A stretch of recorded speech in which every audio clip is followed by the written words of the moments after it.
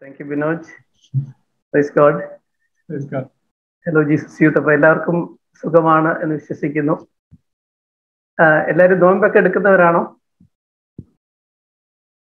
Anyway, wishing you all a blessed Lent and a fruitful Holy Week. നാളെ ആരംഭിക്കുന്ന ശുദ്ധവാരത്തിന്റെ എല്ലാ അനുഗ്രഹവും അതിനെ പ്രാർത്ഥിക്കുന്നു. ഇന്നത്തെ സെഷൻ ബിനോജ് പറഞ്ഞ പോലെ ഒരു പതിവ് ശൈലി വിട്ട് ഒരു ചെറിയ സയന്റിഫിക് റൂട്ടിലായിരിക്കും നമ്മൾ സമീപിക്കുക. അതുകൊണ്ട് ഒരു അഭ്യർത്ഥന ഉള്ളത്, ഒന്ന് വളരെ ക്ലോസ് ആയിട്ടൊന്ന് നിങ്ങളുടെ ഒരു അറ്റൻഷൻ ആവശ്യം ഉണ്ടാവും, അല്ലെങ്കിൽ ഇടയ്ക്ക് ചിലപ്പോൾ കണക്ഷൻ വിട്ടുപോകും. ഒന്ന് രണ്ട്, കഴിയുന്നതും ഫോണിൽ കയറാതെ വലിയ ഡിവൈസിൽ കയറാൻ സാധിക്കുന്നവരെല്ലാം അങ്ങനെ തന്നെ ലോഗിൻ ചെയ്യണം. കാര്യം ഒരുപാട് ഗ്രാഫിക്സ്, ഒരുപാട് സ്ലൈഡ്സ് നമ്മൾ യൂസ് ചെയ്യുന്നുണ്ട്. അപ്പൊ അതൊക്കെ വളരെ ഉപകാരപ്രദമായിരിക്കും. ചിലർക്ക് ആദ്യമായിട്ട് ഈ മാസമൊക്കെ പബ്ലിഷ് ചെയ്തിട്ടുള്ള പുതിയ സ്ലൈഡ്സ് ആണ്, പുതിയ ഗ്രാഫിക്സ് ആണ്. അപ്പൊ അതൊക്കെ വളരെ ഇൻട്രസ്റ്റിംഗ് ആണ് എന്ന് വിശ്വസിച്ചുകൊണ്ട് നമുക്ക് തുടങ്ങാം. അപ്പം ഞാനൊന്ന് സ്ക്രീൻ ഷെയർ ചെയ്തോട്ടെ.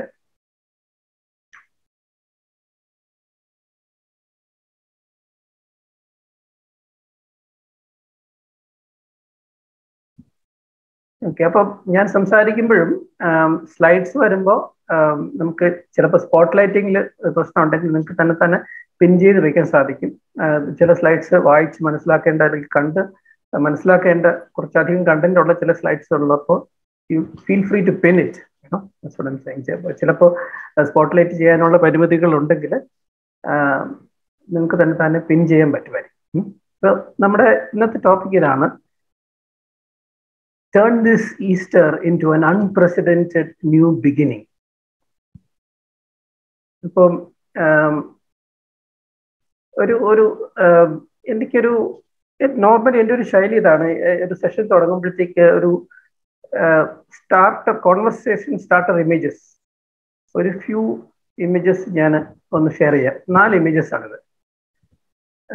ഇതില് പിന്നെ ലെഫ്റ്റ് സൈഡിൽ മുകളിൽ കാണുന്നത് ഈ നാസയുടെ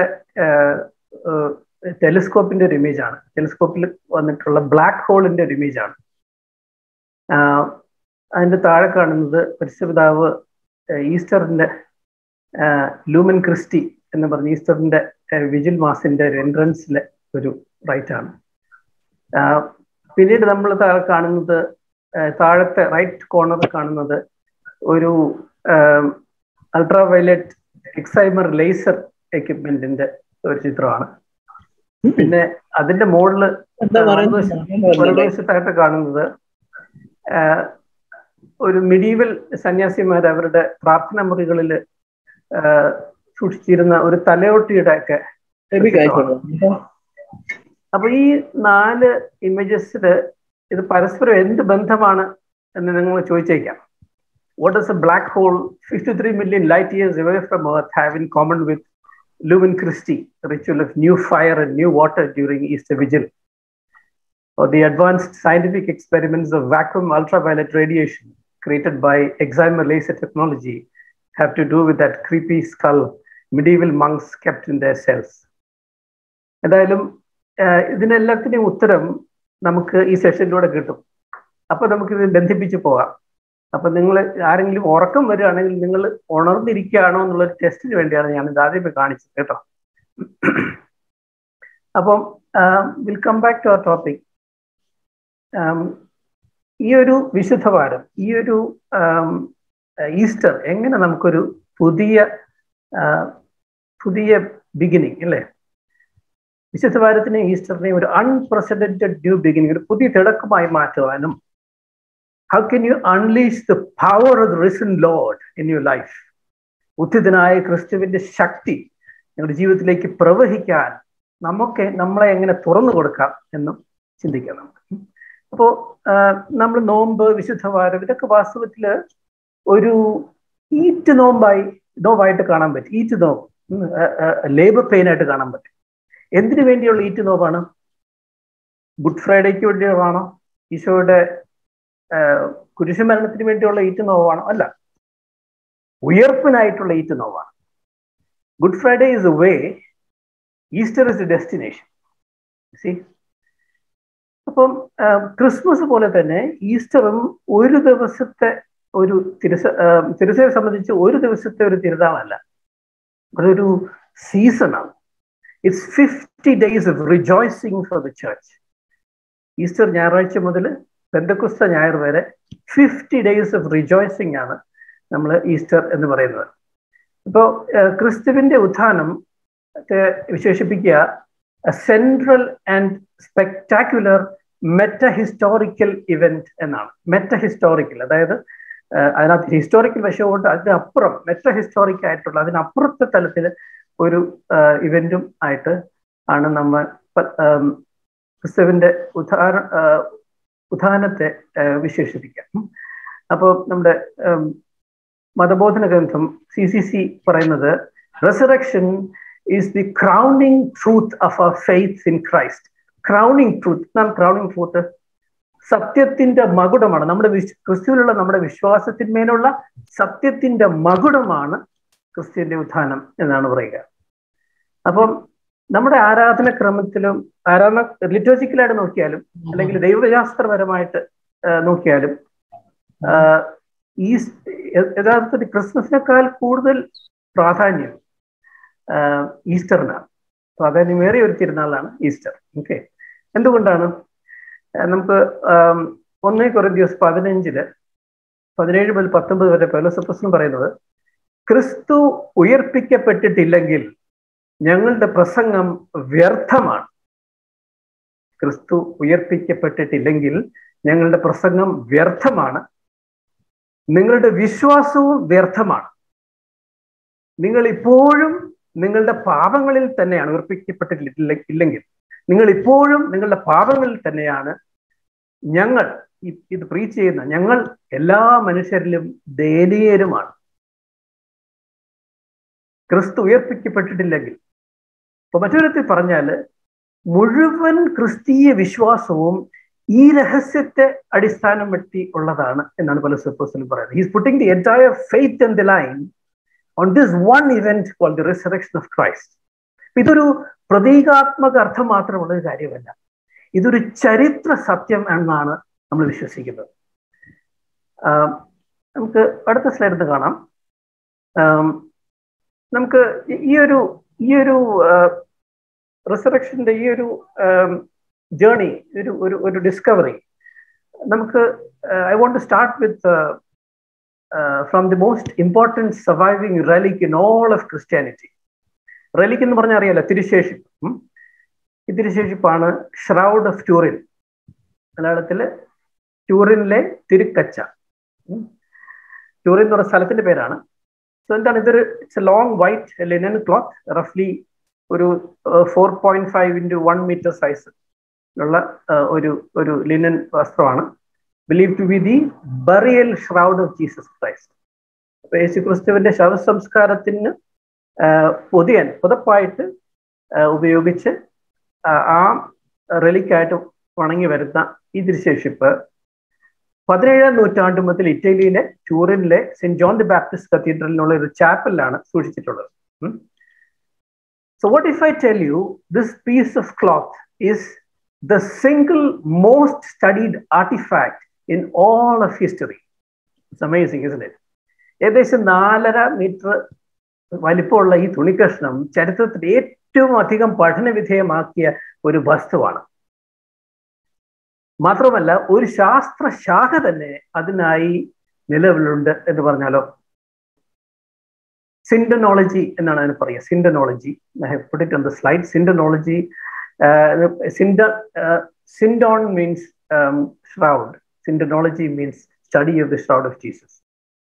Amazing, isn't it? അപ്പോൾ ലോകത്തിലെ മികച്ച സർവകലാശാലകളിൽ നിന്നും നാസ പോലത്തെ അന്താരാഷ്ട്ര ഏജൻസികളിൽ നിന്നും ശാസ്ത്ര വിദഗ്ധരുടെ ശ്രദ്ധ കർത്താവിന്റെ തിരുക്കച്ചയിലേക്ക് ആകർഷിക്കപ്പെടുന്നത് എന്തുകൊണ്ടാണ്? ഒന്ന് രണ്ടുമല്ല, vastly diverse disciplines of science, from quantum physics to archaeology to radiology, astrophysics, hematology, microbiology, holography, philology, numismatics, epistemology, particle physics, ഇവരെല്ലാവരും ഇന്ന് കർത്താവിന്റെ തിരുക്കച്ച പഠിച്ചുകൊണ്ടിരിക്കുകയാണ്. എന്തുകൊണ്ടാണ്? അതിന് ഉത്തരം നൽകാൻ തിരുക്കച്ചയിൽ എന്താണുള്ളതെന്നൊന്ന് സൂക്ഷ്മമായി നമുക്ക് പരിശോധിക്കേണ്ട ഒരു ആവശ്യമുണ്ട്. അപ്പം ഞാൻ നേരത്തെ പറഞ്ഞു, ഇങ്ങനെ ഈശോയുടെ യഹൂദ സംസ്കാരം അനുസരിച്ച്, പാരമ്പര്യം അനുസരിച്ച് ഒരാളെ പിന്നെ അവർ ബറി ചെയ്യുമ്പോഴത്തേക്ക് ഇങ്ങനത്തെ ഒരു long shroud which entire body cover ചെയ്ത് ബാക്കിൽ കൂടെ പോയി തിരിച്ച് ഫീറ്റിന്റെ അവിടെ തിരിച്ച് വന്ന് മടക്കി ഇരിക്കത്തക്കൊണ്ട് അത്രയും നീളമുള്ള ഒരു വൈറ്റ് ലിനൻ ഷ്രൗഡിലാണ് എല്ലാ യഹൂദരെയും സംസ്കരിക്കുക. അപ്പൊ അങ്ങനെ സംസ്കരിച്ച ഒരു പിന്നെ തിരുക്കച്ചയാണ് നമ്മുടെ ഈ ഒരു സൂക്ഷ്മമായി ഒന്ന് നിരീക്ഷിക്കാം. ഇതിന്റെ ഒരു സ്കീമാറ്റിക് ഡയഗ്രമാണ് ഈ അടുത്ത സ്ലൈഡ് ഞാൻ കാണിക്കുന്നത്. അതായത് അതിനെ സിംപ്ലിഫൈ ചെയ്ത് വെറുതെ ഞാൻ ഇങ്ങനെ ഫ്ലാറ്റ് ആക്കി കാണിച്ചിട്ടുള്ളതാണ്. ഇതൊരു ഗ്രാഫിക്കൽ റെപ്രസെന്റേഷൻ മാത്രമാണ്.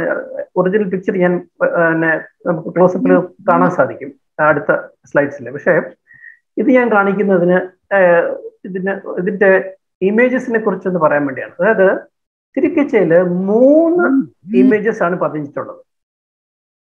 ഒന്ന്, ഒരു large burn marks from 1532 fire during its time at a royal castle chapel in southern France. അപ്പൊ അതാണ് ഈ ബ്രൗൺ കളറിൽ ഞാൻ കാണിച്ചിട്ടുള്ളത്. ഈ ബ്രൗൺ കളർ, ഈ ബ്രൗൺ ഇമേജസ്, ഈ brown patches, all this is burn marks ആണ്. അപ്പൊ അതിനെ മൈനസ് ചെയ്തിട്ട് നമുക്ക് പിന്നെ നോക്കാം. അത് പിന്നെ അതൊരു ആക്സിഡന്റിൽ വന്ന സാധനമാണ്. അപ്പൊ അതിനൊന്ന് മൈനസ് ചെയ്തിട്ടാണ് ഞാൻ രണ്ടാമത്തെ ഇമേജ്, അതിന് താഴെയുള്ള ഇമേജ് കാണിച്ചിട്ടുള്ളത്. അപ്പൊ രണ്ടാമത്തെ സെറ്റ് ഓഫ് മാർക്സ്, ഈ കച്ചയിലുള്ള മാർക്സ് എന്ന് പറഞ്ഞു കഴിഞ്ഞാൽ it's A whole set of blood Staines. അതാണ് ഞാൻ റെഡിൽ കാണിച്ചിട്ടുള്ളത്. ചുവന്ന കളർ കാണിച്ചിട്ടുള്ളത് ഈശോയുടെ ബ്ലഡ് സ്റ്റെയിൻസ് ആണ്. ഇത് ഞാൻ വളരെ സിമ്പിളായിട്ട് ഗ്രാഫിക്കലായിട്ട് കാണിച്ചിട്ടുള്ളൂ. അതിന്റെ ഡീറ്റെയിൽഡ് ആയിട്ട് ഞാൻ പിന്നീട് പോവാം. മൂന്നാമത്, ഇത് രണ്ടും കൂടാതെ മൂന്നാമത് separate feigned image of the entire full length frontal and dorsal body. അതാണ് ഞാൻ മൂന്നാമത് കാണിച്ചിട്ടുള്ളത്. അതായത് ബേൺ മാർക്സും രക്തക്കറകളും മാറ്റി കഴിഞ്ഞിട്ട് ബാക്കിയുള്ള ഫെയിൻഡ് ഇമേജ് ആണ് ഞാനിപ്പോൾ താഴെ കാണിച്ചിട്ടുള്ളത്. മനസ്സിലായല്ലോ? അപ്പോ ഇതിനെ സെപ്പറേറ്റ് ചെയ്ത് മനസ്സിലാക്കേണ്ട ഒരു ആവശ്യമുണ്ട്. കർത്താവിന്റെ ശരീരത്തിന്റെ മുഴുനീള മുൻഭാഗവും മുഴുനീള പിൻഭാഗവും ഉൾപ്പെടുന്ന ഒരു മങ്ങിയ ലൈറ്റ് ബ്രൗൺ ഇമേജ്. ഇതാണ് മൂന്നാമത്തെ ഇമേജ്. അപ്പോ ഇതൊരു വ്യാജ മെഡീവൽ പുരാവസ്തുവായിട്ട് ഒരിക്കൽ തള്ളിക്കളയപ്പെട്ടിട്ടുള്ള ഈ തിരുശേഷിപ്പ് അല്ലെ, ശാസ്ത്രജ്ഞന്മാരെ വെള്ളം കുടിപ്പിക്കുന്ന വസ്തുത ഈ മൂന്നാമത്തെ ഇമേജാണ്.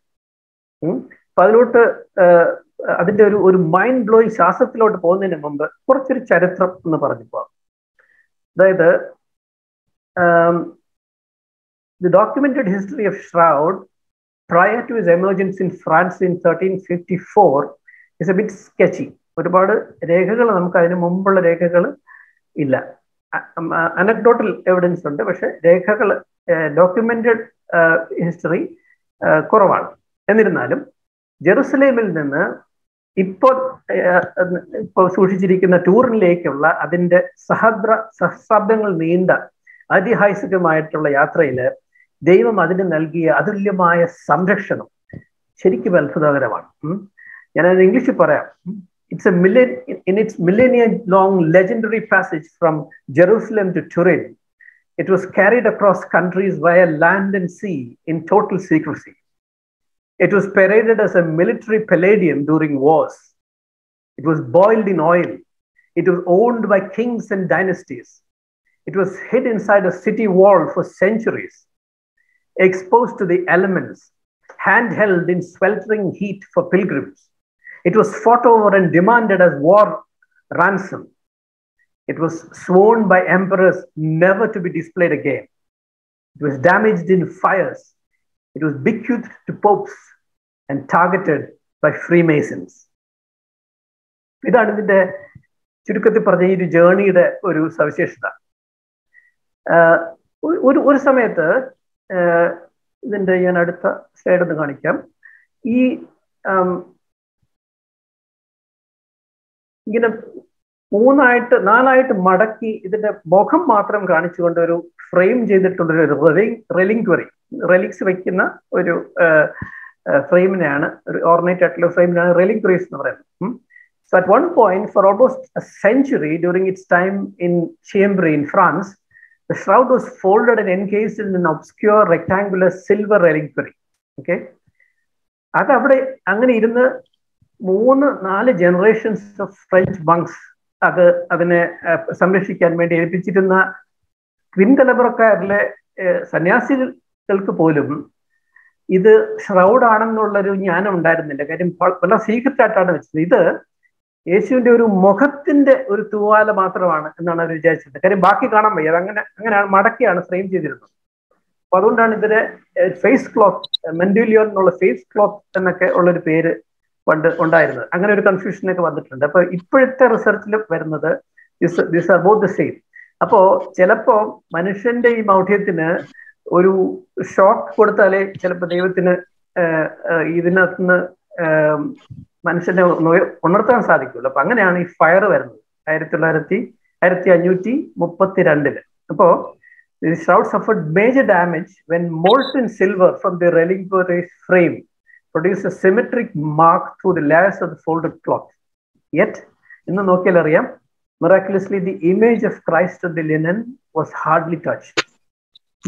അപ്പം പിന്നെ ആ ഡാമേജ് പിന്നെ മെൻഡ് ചെയ്യാൻ വേണ്ടി ഈ റെലിക്വറി തുറക്കേണ്ടി വന്നു. തുറന്നപ്പോഴാണ് അവർക്ക് മനസ്സിലാകുന്നത് ഇത് എൻ്റെ ഇത്രയും നീളമുള്ള ഷ്രൗഡാണ് ഇതിനകത്ത് മടക്കി ഫേസ് ക്ലോത്ത് പോലെ മടക്കി വെച്ചിരുന്നത് എന്നറിയാൻ സാധിക്കുന്നത്. അങ്ങനെ ഒരുപാട് ചരിത്രമുണ്ട്. ഞാൻ അതിലേക്ക് പോകാനുള്ള സമയം നമുക്ക് ഇല്ല. എന്നാലും നമുക്കിതിൻ്റെ ഒരു ഫോറൻസിക് സയന്റിഫിക് പ്രത്യേകം ഒന്ന് പെട്ടെന്ന് ഓടിച്ചു പോകാം.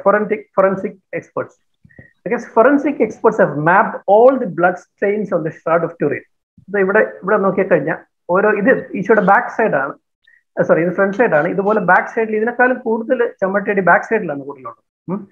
അപ്പം ഓരോ വൂൺസും ചമ്മട്ടിയടിയുടെ ആ ലെഡ് ബോൾസ് വന്ന് പതിക്കുന്ന സ്ഥലം ഉൾപ്പെടെ വളരെ മൈന്യൂട്ടായിട്ട് ഹൈ റെസൊല്യൂഷൻ സ്കാനിങ്ങിൽ മാപ്പ് ചെയ്യാൻ ഫോറൻസിക് എക്സ്പെർട്സിന് സാധിച്ചിട്ടുണ്ട്.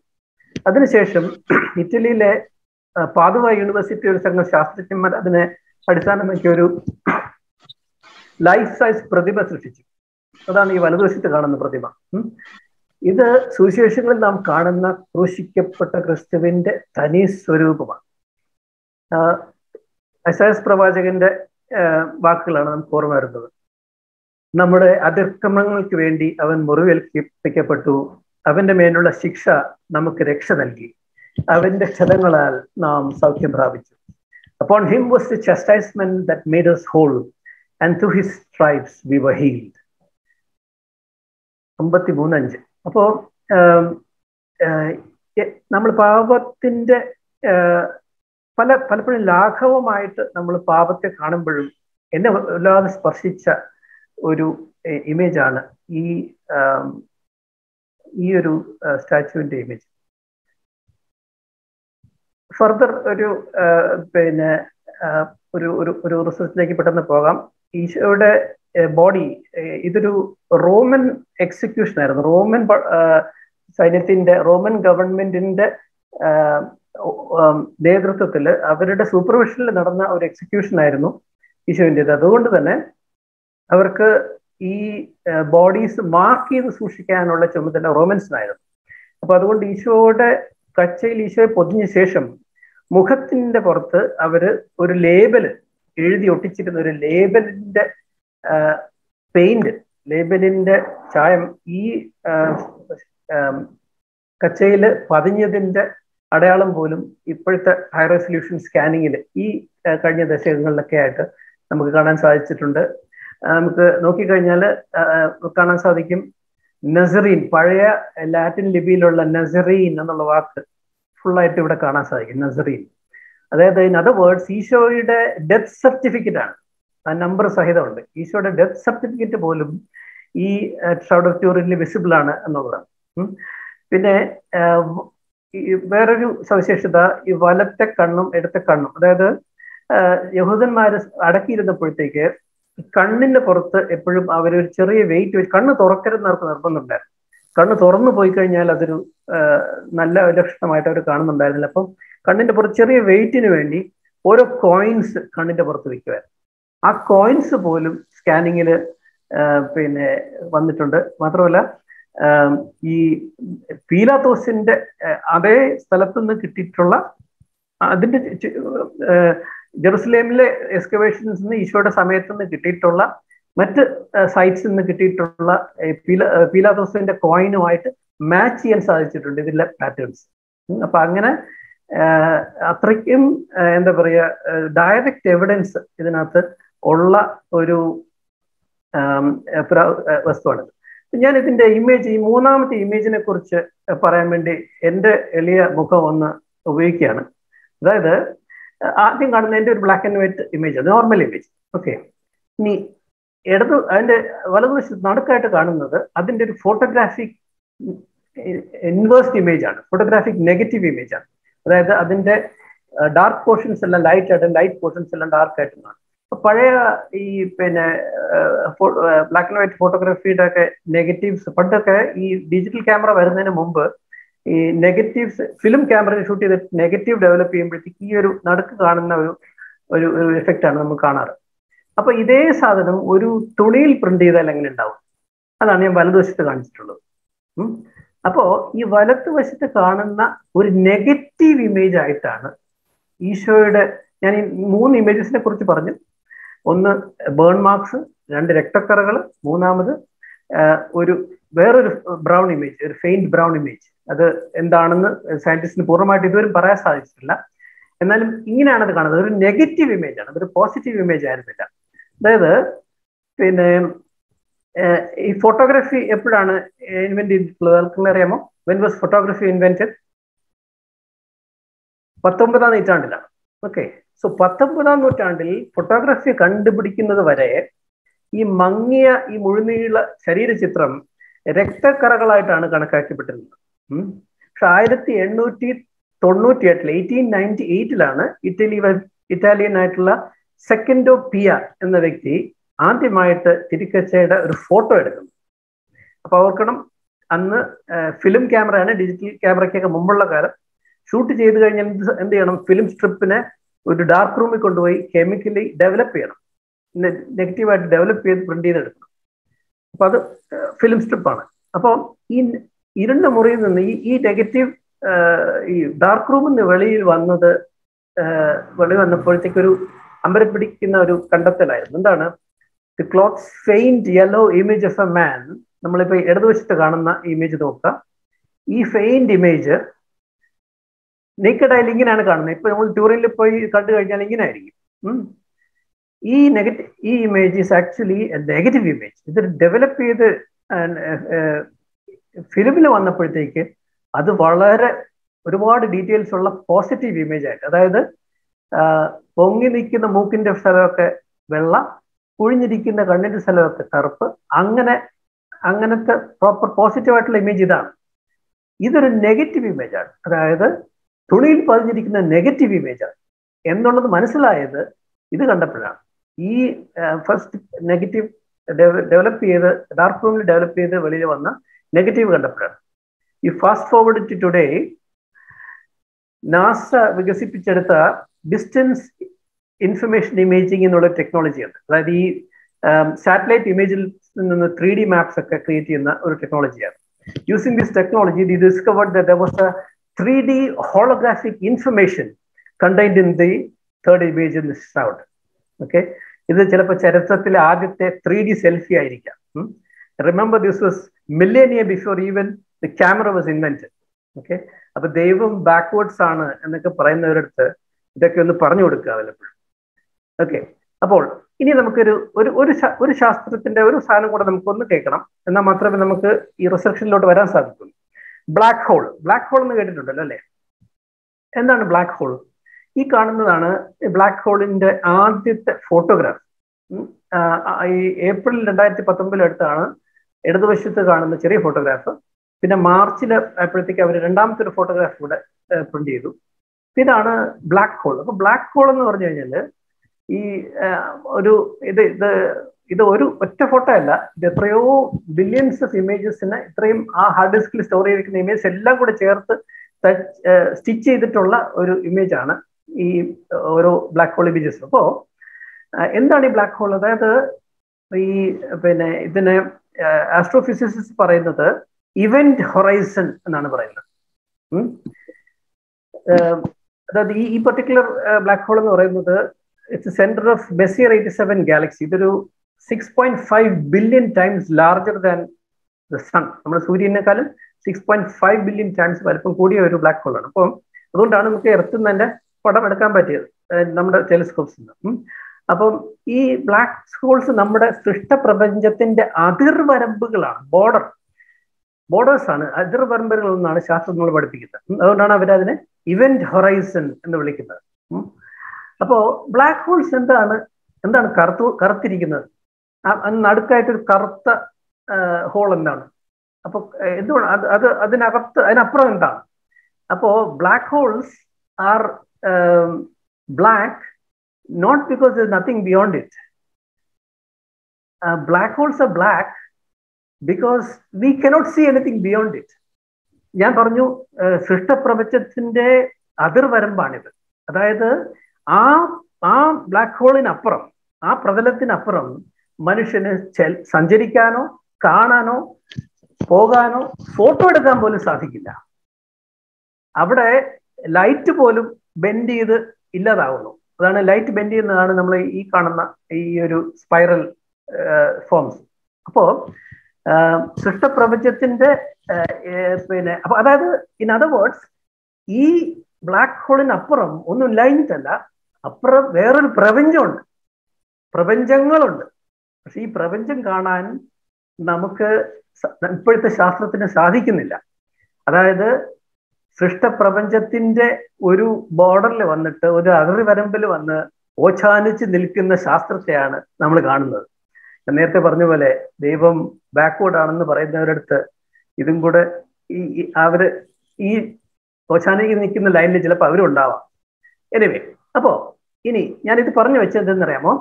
ഈ ബ്ലാക്ക് ഹോള്, ഇവന്റ് ഹൊറൈസൺ എന്ന് പറയുന്ന ബ്ലാക്ക് ഹോളിന്റെ സൃഷ്ടി ഇത് സംഭവിക്കുന്നത് സിംഗുലാരിറ്റി എന്നുള്ള ഒരു ഫാൻസി വാക്കാണ് singularity. This is A fancy word for God. അതായത് നമ്മുടെ ബിഗ് ബാങ്ങിന്റെ സൃഷ്ടിച്ച സെയിം ശക്തിയാണ് ബ്ലാക്ക് ഹോളിന്റെ പിന്നിലും. ഒരു ബ്ലാക്ക് ഹോൾ ക്രിയേറ്റ് ചെയ്യുമ്പോഴത്തേക്ക് അതിന്റെ പിന്നിലും ആ അടുത്ത പ്രപഞ്ചത്തില് ഈ ഒരു ശക്തിയാണ് എന്ന് ആണ് ശാസ്ത്രജ്ഞന്മാർ പറയുന്നത്. അപ്പോ ഈ ഒരു ഇൻഫർമേഷൻ ഉണ്ടെങ്കിൽ നമുക്ക് നമ്മുടെ റിസറക്ഷനിലോട്ട് വരാം. അപ്പൊ ഈ ഒരു സ്ലൈഡ് ഒന്ന് പ്രത്യേകം കാണണേ. അതായത് this is what scientist believe happened at resurrection. ഒരു നാനോ സെക്കൻഡിലാണ് റിസറക്ഷൻ നടന്നത്. നാനോ സെക്കൻഡ് എന്ന് പറഞ്ഞാൽ ഒരു സെക്കൻഡിന്റെ മില്ലിമീറ്ററിനെക്കാളും മില്ലിമീറ്ററിക് ആയിട്ടുള്ള ഒരു കണിക, അത്രയും ഒരു ഷോർട്ട് ഡ്യൂറേഷനിലാണ് റിസറക്ഷൻ സംഭവിച്ചത് എന്നാണ് സയന്റിസ്റ്റ് വിശ്വസിക്കുന്നത്. അപ്പം ഇതിനെ ഒരു ഞാനിപ്പോ അതിന്റെ ബ്രേക്ക് ഡൗൺ ചെയ്ത് ഒരു 4 സ്റ്റെപ്പായിട്ട് പറയാം. ഈ ഗ്രാഫിക്സ് ഒക്കെ ഞാൻ ഒരു ഡോക്യുമെന്ററി കണ്ട് ഞാൻ തന്നെ ക്രിയേറ്റ് ചെയ്ത ഗ്രാഫിക്സ് ആണ്. കാര്യം എന്നാലും നമുക്കത് ഒന്ന് മനസ്സിലാക്കിയെടുക്കാൻ സാധിക്കുള്ളൂ. അതായത് 5th April 33 AD 4 AM the corpse of Christ bent in rigor mortis എന്ന് പറഞ്ഞു കഴിഞ്ഞാൽ ഈശോ കുരിശിൽ കിടന്ന ആളുടെ ഷേപ്പാണ് റിഗർ മോർട്ടിസ്. കൈ മാത്രം ഒരു ഫ്രണ്ടിലോട്ട് വെച്ചിട്ടുണ്ട്. Rigger mortis shape lies wrapped in the traditional white linen shroud on the stone slab inside the closed sepulchre 37 hours after his death on the cross. ഇതാണ് നമ്മൾ ആദ്യത്തെ സ്റ്റെപ്പ് പറഞ്ഞത്. 2, എന്ത് സംഭവിക്കുന്നു? 2 മ്യൂച്വലി ക്യാൻസലിംഗ് ഇവന്റ് ഹൊറൈസൺസ്. ഞാൻ നേരത്തെ പറഞ്ഞ സ്ലൈഡിൽ പറഞ്ഞ വാക്കാണത്, ഇവന്റ് ഹൊറൈസൺസ്. അതായത് നമ്മുടെ ബിഗ് ബാങ് സൃഷ്ടിച്ച അതേ ശക്തി കൊണ്ടുവരുന്ന ബ്ലാക്ക് ഹോളിനെ പോലത്തെ 2 ഇവന്റ് ഹൊറൈസൺസ്, ഒന്നല്ല 2 ബ്ലാക്ക് ഹോൾസ് പോലെ event Horizons appear simultaneously at the axis plane of Christ's body inside the closed shroud, one from top and the other from the bottom, collapsing into one. 2 event Horizons മുകളിൽ നിന്നും താഴെ നിന്നും വരുന്നു. ഈശോയുടെ ശരീരത്തിന്റെ പ്രതലത്തിൽ അത് കൊളാപ്സ് ചെയ്ത് ഒന്നാകുന്നു. അപ്പൊ ഈ ഒന്നാകുന്ന സമയത്ത് അവിടെ നമ്മുടെ പ്രപഞ്ചത്തിന്റെ ഒരു ഫിസിക്സിന്റെ ഒരു ലോസും അവിടെ ആപ്ലിക്കബിൾ അല്ല. അപ്പൊ അവിടെ ഗ്രാവിറ്റി ഇല്ലാതാകുന്നു. അപ്പോൾ അങ്ങനെ number 3, the body of Christ floats up just above the stone slab in zero gravity created by the collapsed event horizon similar to the black hole. അപ്പോൾ എന്ത് സംഭവിക്കുന്നു? The shroud pops open and remains in a stiff C shape. Number 4 നോക്കിക്കഴിഞ്ഞാൽ കാണാം, ഒരു 3 നോക്കിക്കഴിഞ്ഞാൽ കാണാം, ഒരു C ഷേപ്പിൽ ഈശോയുടെ ശരീരത്തിൽ നിന്ന്, ഞാനത് മനസ്സിലാക്കാൻ വേണ്ടി കുറച്ച് വലുപ്പത്തിൽ പിന്നെ ചിത്രീകരിച്ചിട്ടുണ്ടെന്നേ ഉള്ളൂ, പക്ഷെ exactly just millimetres away from his body സ്റ്റിഫായിട്ട് നിൽക്കുന്നു. എന്നിട്ട് ഈ ഒരു സ്റ്റിഫായിട്ട് നിൽക്കുന്ന ബോഡിയിൽ number 4, this is the most amazing mind-blowing part, 2 simultaneous bursts of 34 trillion watts of neutron flux VUV light radiation from either side of Christ's body causes a holographic scorch. Scorch എന്ന് പറഞ്ഞു കഴിഞ്ഞാൽ ഒരു ബേൺ, ഒരു പൊള്ളൽ, holographic scorch on the shroud's hairline surface, color reversing the image in the process. അതായത് ഈ ഒരു 35 trillion watts of light radiation വന്നാൽ ആ വരുന്ന ലൈറ്റ്, ആ വരുന്ന ഇമേജ് ആ പ്രോസസ്സിൽ തന്നെ കളർ റിവേഴ്സ് ആവും, നെഗറ്റീവായി മാറും. അപ്പൊ ഒരു നാനോ സെക്കൻഡിൽ ഈ 34 trillion watts of light radiation ബഹിസ്ഫുരണം ഉണ്ടായി. Immediately the body disappears, leaving the empty shroud on the stone slab. The resurrection is completed within a nanosecond. ഇങ്ങനെയാണ് ഈ നിമിഷത്തിലാണ് മുകളിലും താഴെയും ഇവിടെ നമുക്ക് നോക്കിയാൽ ഫെയിന്റ് ആയിട്ട് കാണാം, മുകളിലും താഴെയും ഈ നമ്മൾ ആദ്യം പറഞ്ഞ ഫെയിന്റ് ബ്രൗൺ ഇമേജ് വരുന്നത്. Third image was caused by VUV light radiation. അപ്പം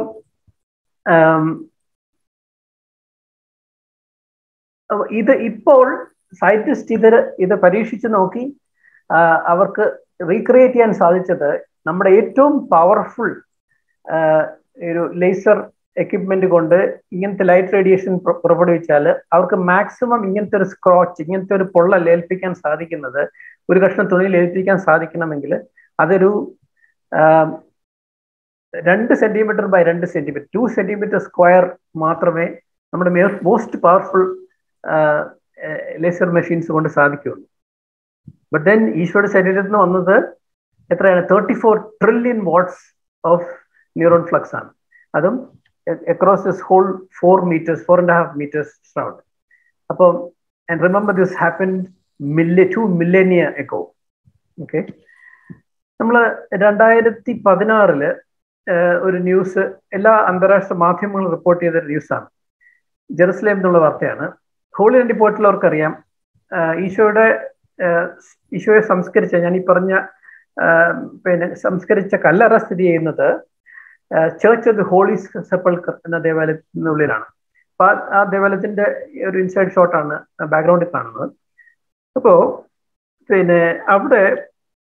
അവിടുത്തെ കൽത്തളത്തിന്റെ പുറത്തൊരു മാർബിൾ സ്ലാബ് ഇട്ട് പെൽഗ്രിംസ് അത് ഇത് ചീത്തയായി പോകാതിരിക്കാൻ വേണ്ടി ഒരു മാർബിൾ സ്ലാബ് ഇട്ടാണ് പെൽഗ്രിംസ് വണങ്ങുക. അപ്പോ ഈ മാർബിൾ സ്ലാബ് മാറ്റിയിട്ട് അതിന്റെ ഉള്ളില് ഒറിജിനൽ സ്റ്റോൺ സ്ലാബ് കുറച്ച് അറ്റകുറ്റപ്പണികൾ ആവശ്യമുണ്ടായിരുന്നു. അപ്പൊ അതിന്റെ കൂടെ അങ്ങനെ അതിന്റെ പെർമിഷൻ കിട്ടിയപ്പോൾ തന്നെ സയന്റിസ്റ്റ് ഓൾസോ റിക്വസ്റ്റഡ്, നാഷണൽ ജിയോഗ്രാഫിക്കിൽ വന്നൊരു വാർത്തയാണ്, യു കെൻ സീ ഇറ്റ്സ് ഇതിനകത്തുള്ള സ്ക്രീൻഷോട്ടാണ്. Scientist requested that to examine the uncovered tomb of Jesus in the holy സെപ്പൾക്കർ.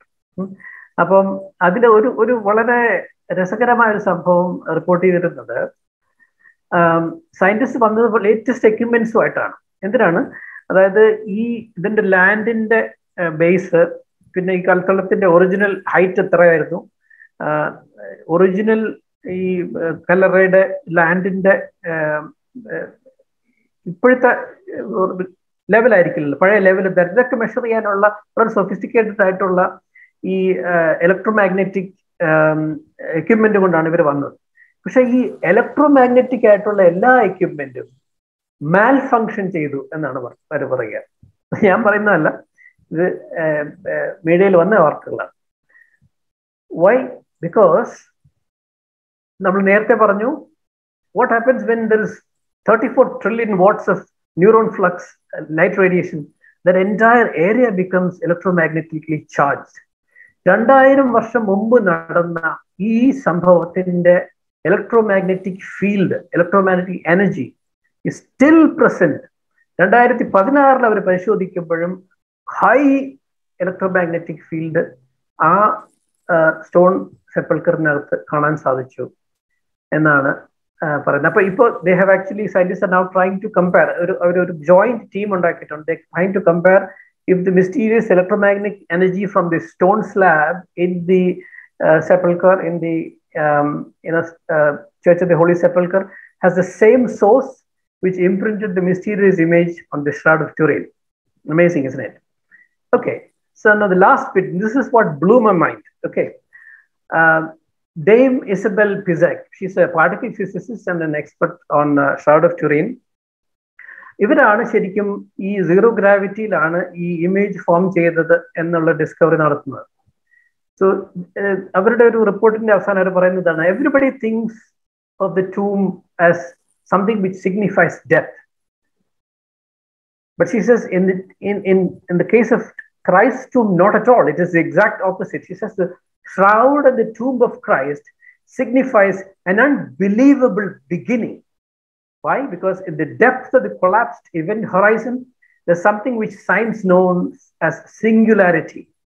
Singularity, ഞാൻ നേരത്തെ പറഞ്ഞു, it's a fancy word for God. Because science in ദൈവം എന്ന് പറയാൻ ഇച്ചിരി നാണം ഉണ്ടാവാം. So singularity. And she says, this singularity is exactly what started the universe in the Big Bang.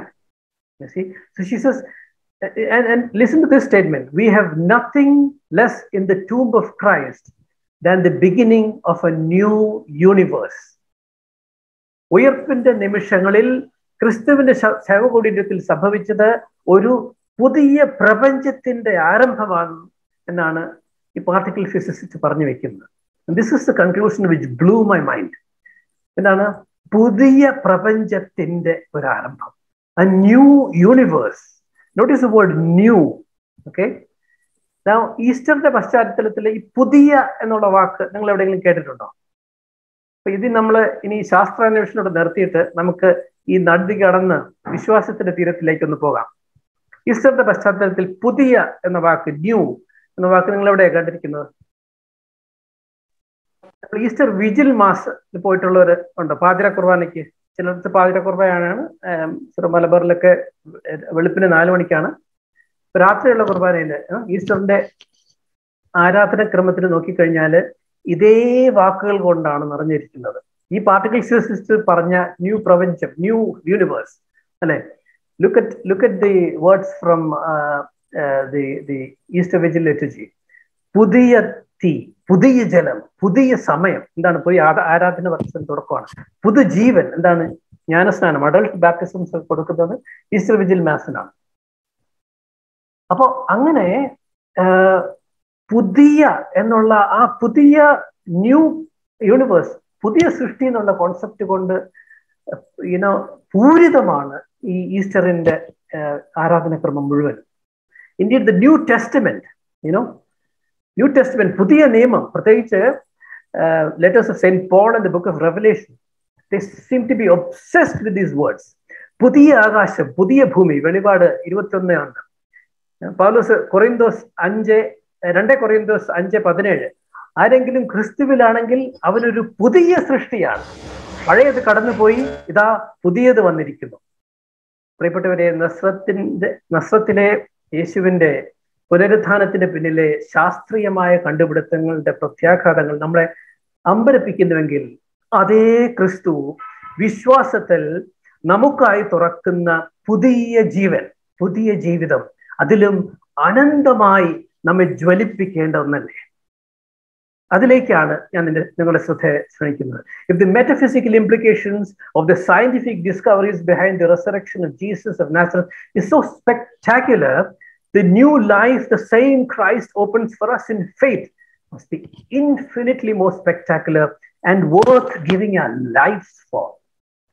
അപ്പൊ എന്താണ് ക്രിസ്തുവിലുള്ള ഈ പുതിയ ജീവൻ? What is this new life in the risen Christ?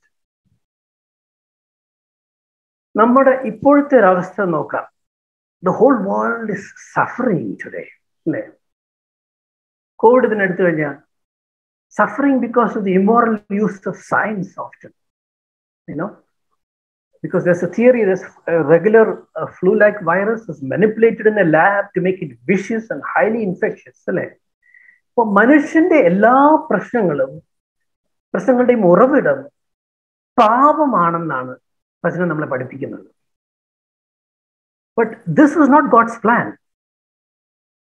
God did not create us for this mess. എന്തിനാണ് ദൈവം നമ്മൾ സൃഷ്ടിച്ചത്? God created us for a life of intimacy with Him for eternity. ദൈവവുമായുള്ള ഗാഢ സ്നേഹബന്ധത്തിൽ നിത്യമായി ജീവിക്കാനാണ് അവിടുന്ന് നമ്മെ സൃഷ്ടിച്ചത്. നമ്മുടെ ആദ്യ മാതാപിതാക്കൾ ആദിമ പാപത്തിന്റെ വീഴ്ചയ്ക്ക് മുമ്പ് ജീവിച്ചിരിക്കുന്നത് ഇങ്ങനെയുള്ള ഒരു കൃപയുടെ പൂർണ്ണതയിലാണ്. Intimacy with God, loving intimacy with God. Unfortunately, with original sin, a massive rupture happened in this relationship. എന്താണ് സംഭവിച്ചത്? Death, suffering, shame, corruption, ഇതെല്ലാം ലോകത്തിലേക്ക് വന്നു. And this is where we are right now. അതാണ് concupiscence എന്നാണ് ഈ ഒരു fallen നേച്ചറിനെ ദൈവശാസ്ത്രത്തിൽ പറയുക. അപ്പോ ദൈവം പക്ഷേ തൻ്റെ വാഗ്ദാനങ്ങളിൽ വിശ്വസ്തനാണ്. എന്ത് സംഭവിച്ചു? സമയത്തിന്റെ പൂർണ്ണതയിൽ നമ്മെ വീണ്ടെടുക്കാൻ അവൻ തൻ്റെ ഏകജാതനായ പുത്രനെ അയക്കുന്നു. How did he redeem us? ഇതൊന്ന് ഒന്ന് പിൻ ചെയ്ത് കാണണേ ഈ ഒരു slide. How did God redeem us? നമ്മൾ കാറ്റക്കിസം കുട്ടികളായിരുന്നപ്പോൾ എന്താണ് പറയുന്നത്? Jesus saved us by dying on the cross. അല്ലേ?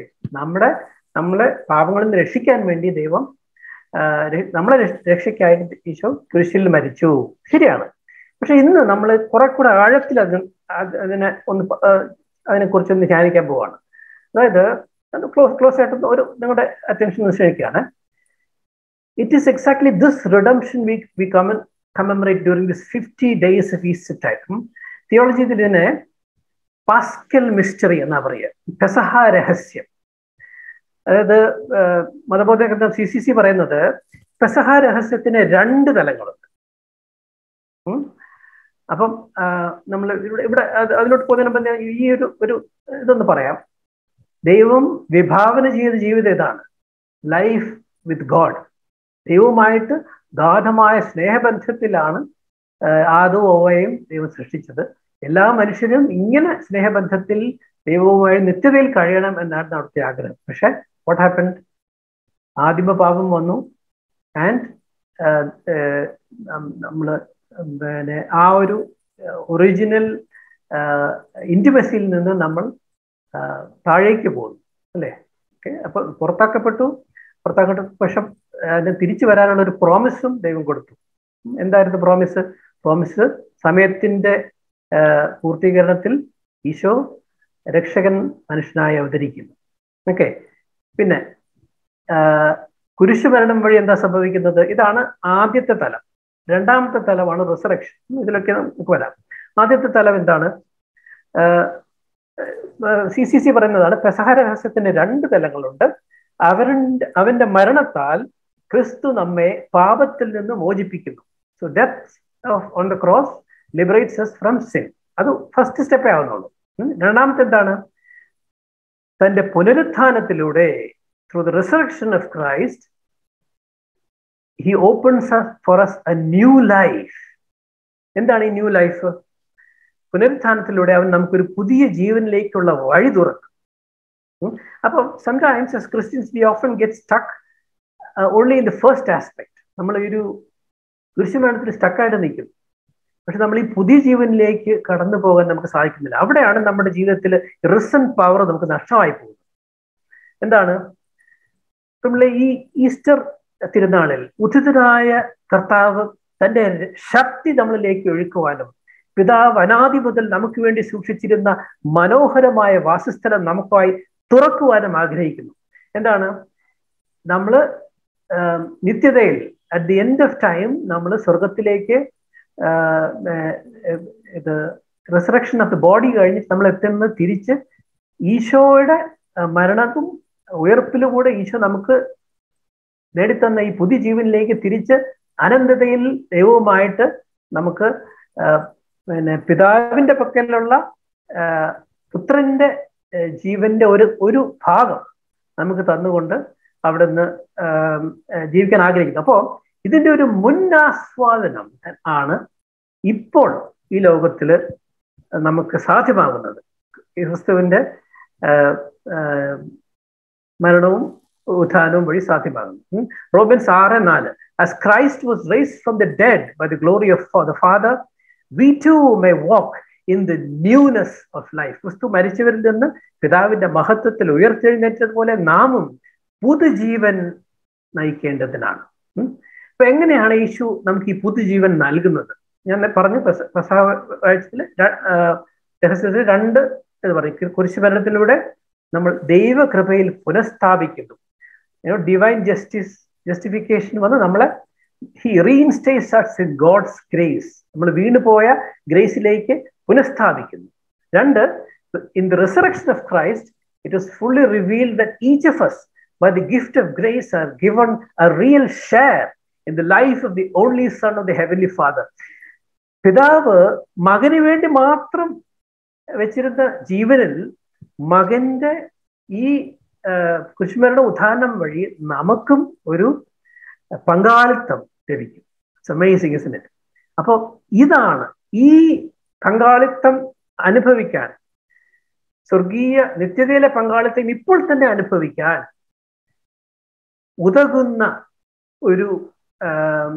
ഉതകുമ്പോഴാണ്, സാധിക്കുമ്പോഴാണ് നമുക്ക് ഈ റിസൺ പവർ നമ്മളിലേക്ക് കടന്നു വരുന്നത്. So how can we participate in this new life of power which the risen Lord calls us to? അതായത് നമ്മുടെ എന്താണ് ഈ പുതുജീവിതം ആർജിക്കാനുള്ള രഹസ്യം?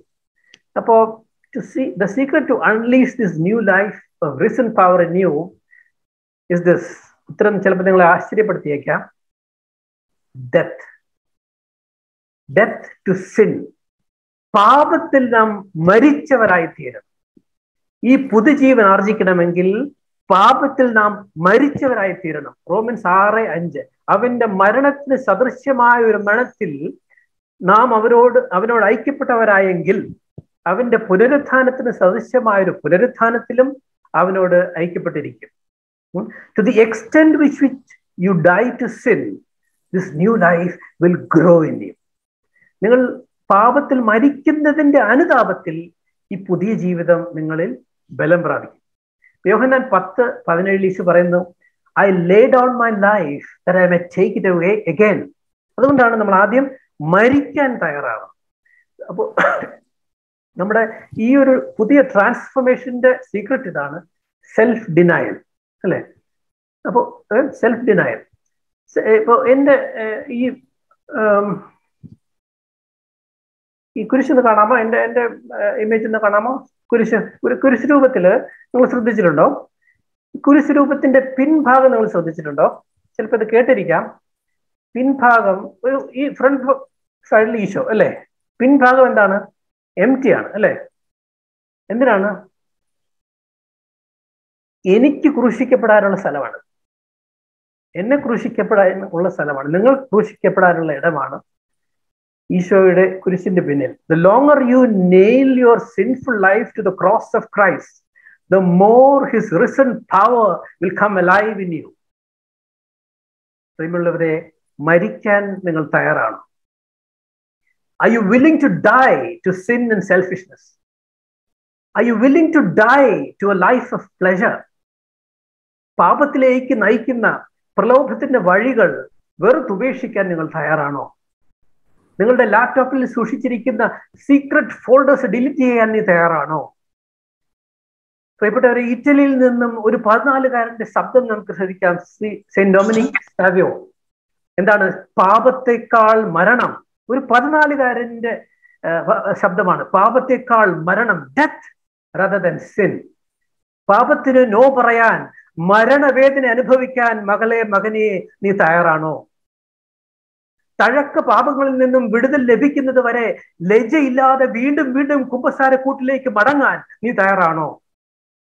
പാപത്തിന്റെ പഴയ മനുഷ്യൻ മരിച്ചേ മതിയാവും. എങ്ങനെയാണ് ഈ പഴയ മനുഷ്യൻ മരിച്ചു എന്ന് നമുക്ക് അറിയാൻ സാധിക്കുക? How do you know if the old man inside you is dead? ഡാനിയേലച്ചൻ പറയുന്ന രസകരമായിട്ടുള്ള ഒരു അദ്ദേഹം പറയുന്നത്, ഈ കുന്തവുമായിട്ട് മരിച്ചോ ഇല്ലയോ എന്ന് കുന്തവുമായിട്ട് കുത്തി നോക്കാൻ വേണ്ടി ദൈവം ചിലരെ അവിടെ ഇവിടെയായിട്ട് നമ്മുടെ ജീവിതത്തിൽ നിർത്തിയിട്ടുണ്ടാവും. ആരെങ്കിലും നിങ്ങളെ പ്രകോപിതരാക്കുകയാണെന്ന് വിചാരിക്കുക. അപ്പൊ നമ്മുടെ പഴയ അഹങ്കാരം തലപൊക്കുന്നുണ്ടെങ്കിൽ ഓർക്കുക, പഴയ മനുഷ്യൻ മരിച്ചിട്ടില്ല. അപ്പോ അങ്ങനത്തെ സമയത്ത് നമ്മളിപ്പം പുതുജീവനിലേക്ക് ആർജിക്കാൻ നമ്മൾ ആഗ്രഹിക്കുന്നു ഈസ്റ്റർ വഴി, ഈശോയുടെ മരണവും പുനരുദ്ധാനവും വഴി. പക്ഷെ ഇങ്ങനത്തെ ഒരു സിറ്റുവേഷനിൽ എൻ്റെ പഴയ മനുഷ്യൻ വീണ്ടും വീണ്ടും കയറി വരുമ്പോൾ നമ്മൾ എങ്ങനെ പ്രതികരിക്കണം? നീ മരിച്ചവനാണ്. You have to tell the old self you are dead. നീ മരിച്ചവനാണ്. Dead persons can't talk. മിണ്ടാതിരിക്കണം.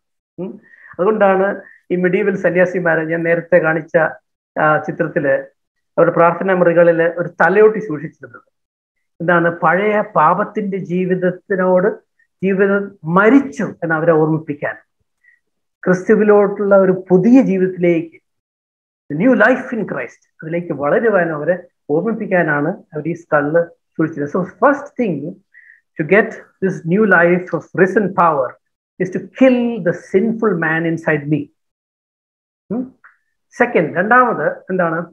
ഈ പവർ, ഈ റിസൺ പവർ നമ്മുടെ ജീവിതത്തിൽ ലഭിക്കാൻ രണ്ടാമത് ചെയ്യേണ്ടത് to receive new grace which Christ sends us. നിങ്ങളുടെ ജീവിതത്തിൽ ഉദ്ധിതനായ ക്രിസ്തുവിന്റെ റിസൺ പവർ ലഭിക്കുന്ന രണ്ടാമത്തെ പുതിയ കൃപ സ്വീകരിക്കുക എന്നുള്ളതാണ്. CCC പറയുന്നു, we can unleash the power of the risen Lord through a new participation in grace. കൃപയുടെ പുതിയ കൃപ സ്വീകരിക്കൽ വഴി നമുക്ക് ഇതൊക്കെ. അപ്പൊ എങ്ങനെയാണ് ഈ പുതിയ കൃപ സ്വീകരിക്കുന്നത്? ഞാൻ ഈ പറഞ്ഞ 50 ദിവസത്തെ ആഘോഷം തീരുന്നത് പെന്തക്കോസ്ത് തിരുനാളിലാണ്.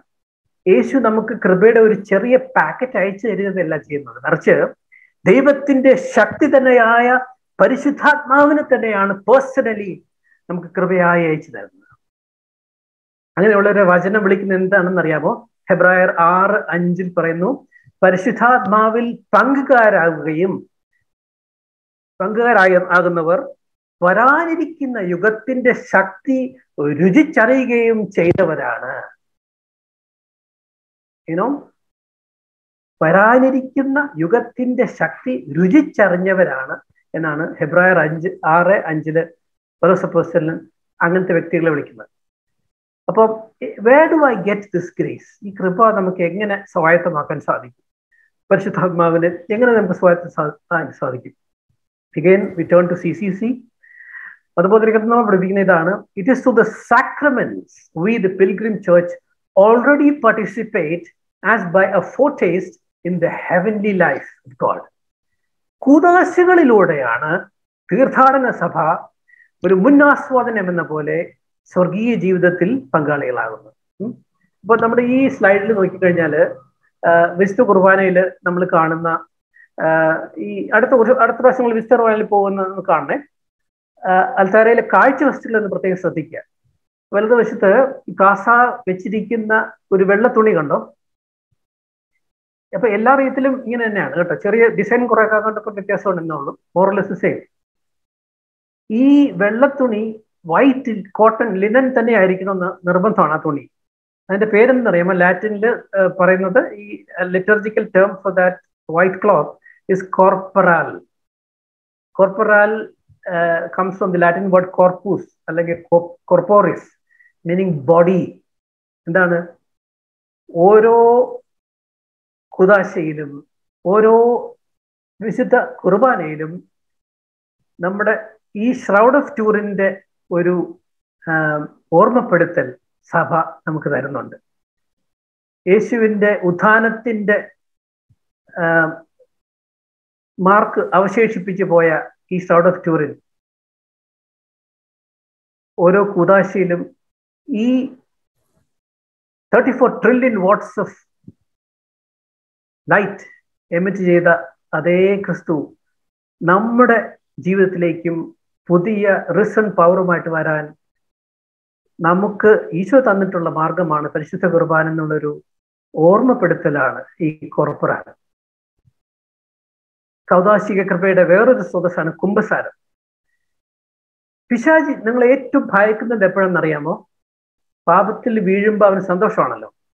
പാപത്തിൽ വീണതിന് ശേഷം നിങ്ങൾ എണീക്കുമ്പോഴാണ് അവൻ ഭയത്താൽ വിറയ്ക്കുന്നത്. കാരണം പിതാവിന്റെ വലത് ഭാഗത്തിരിക്കുന്ന ജയശ്രീലാതനായ ക്രിസ്തുവിന്റെ കൃപയുടെ വാഗ്ദാനം, വെളിപാട് 21:5 പറയുന്ന വാഗ്ദാനം അവന് ശ്രവിക്കാൻ സാധിക്കും. എന്താണ്? ഇതാ ഞാൻ എല്ലാം നവീകരിക്കുന്നു. Behold I make all things new. ഈ റിസൺ പവറിന്റെ പുതുജീവിതത്തിൽ മൂന്നാമത്തേതും അവസാനത്തേതുമായ മാർഗം വ്യക്തിപരമായ പ്രാർത്ഥനയാണ്. ഇതോടെ നമുക്ക് ഇതിന്റെ അവസാനത്തിലേക്ക് വരാം. Is your personal prayer focused on the new life of the risen Lord. കൊളോസിയൻസ് 3:1-2 വാക്യങ്ങൾ. കൊളോസിയൻസ് 3:1-2 പൗലോസ് പറയുന്നു, ക്രിസ്തുവിനോടൊപ്പം നിങ്ങൾ ഉയർപ്പിക്കപ്പെട്ടെങ്കിൽ ഭൂമിയുടെ വസ്തുക്കളിലല്ല, പ്രത്യുത ക്രിസ്തു വസിക്കുന്ന ഉന്നതങ്ങളിലുള്ളവയെ അന്വേഷിക്കുവാൻ. സോ നിങ്ങളുടെ പേഴ്സണൽ പ്രയറിൽ ദൈവത്തോടുമൊപ്പമുള്ള സ്വർഗീയ ജീവിതത്തെക്കുറിച്ച് നിങ്ങൾ സ്വപ്നം കാണാറുണ്ടോ? പിതാപുത്ര പരിശുദ്ധാത്മ സ്നേഹത്തിന്റെ സുനാമിയുടെ നടുവിൽ നിങ്ങളുടെ ആത്മാവ് ആർത്തുല്ലസിച്ചിട്ടുണ്ടോ? ഞാൻ ഇപ്പോഴും മനുഷ്യരുടെ പ്രകൃതിയാണോ ഗലേഷ്യൻസ് പറയുന്നവർ അന്വേഷിക്കുന്നത്, അതോ ദൈവത്തെ പ്രസാദിപ്പിക്കാനാണ് ഞാൻ ശ്രമിക്കുന്നത്? Turn your life compass to heaven constantly in prayer. നമുക്ക് ഒരു നിമിഷം നമ്മുടെ കണ്ണുകൾ അടയ്ക്കാം. നമുക്ക് ഇന്ന് കേട്ട എല്ലാ ചിന്തകളെയും ഈശോയുടെ മുമ്പിലേക്ക് കൊണ്ടുവരാം. കർത്താവേ, വിശുദ്ധ വാരത്തിലേക്ക് പ്രവേശിക്കുന്ന ഞങ്ങളെ നീ കൃപയോടെ നോക്കിക്കാണണമേ. ഈ നോമ്പാചരണം വഴി ഞങ്ങളുടെ പാപത്തിന്റെ വികൃതമായ മനുഷ്യൻ മരിക്കട്ടെ. But this Easter, give us a new beginning. Give us this new grace, this new life, this new power which comes from your resurrected body. ഭജനം നമ്മളെ ഓർമ്മിപ്പിക്കുന്നത് പോലെ ദൈവം തന്നെ സ്നേഹിക്കുന്നവർക്കായി സജ്ജീകരിച്ചിരിക്കുന്ന കണ്ണുകൾ കാണുകയോ ചെവികൾ കേൾക്കുകയോ മനുഷ്യ മനസ്സ് ഗ്രഹിക്കുകയോ ചെയ്തിട്ടില്ലാത്ത ആ സ്വർഗീയ ജീവിതം ഈ ലോകത്തിൽ തന്നെ രുചിച്ചറിയുവാനുള്ള ദൈവകൃപ ഞങ്ങൾക്ക് നൽകണമേ. ഓരോ വിശുദ്ധ ബലി അർപ്പിക്കുമ്പോഴും എൻ്റെ ജീവിതം ഒരു ബലിയായി മാറുവാൻ പിതാവിന്റെ വലതുഭാഗത്തു നിന്നും നിന്റെ വാഗ്ദാനമായ പരിശുദ്ധാത്മാവിനെ യേശുവേ ഞങ്ങളിലേക്ക് അയക്കണമേ. We make this prayer through the precious name of your Son, our Lord Jesus Christ. Amen. In the name of the Father, the Son, and of the Holy Spirit. Amen. Amen.